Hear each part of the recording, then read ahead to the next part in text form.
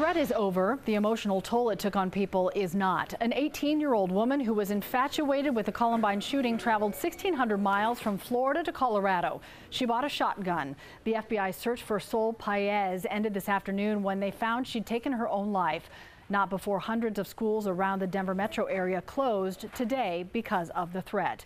I'm seeing on Facebook comments that closing schools was an overreaction, saying you can't close a school every time there's a school threat because it happens all the time. That is a sad truth. There was one today in DeKalb. Considering Colorado, the threat came on the week of the 20th anniversary of Columbine.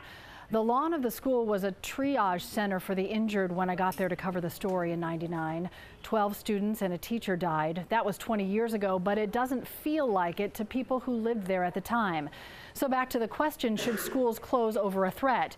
School districts will tell you the answer depends on whether the threat is credible. The fear, if you don't close and something happens, well, that concern is enough for some parents to pull their kids out whether the school closes or not. Others argue we cannot bow to fear. But there's another layer here. It's not just about a decision to potentially protect people in the hours ahead, but also about being sensitive to what has happened in years past.